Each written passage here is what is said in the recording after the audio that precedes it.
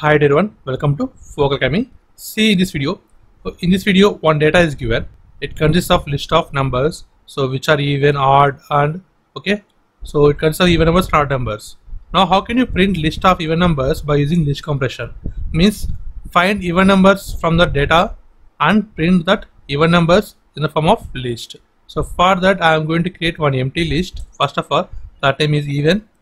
So even equal to this is one empty list. In that empty list, I am going to write list compression. So for I in data.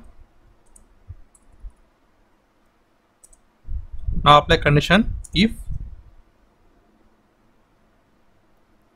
I% 2 equal to 0. So if the remainder equal to 0, so then it was stored as I in that list form. Now print that even. It will generate even numbers.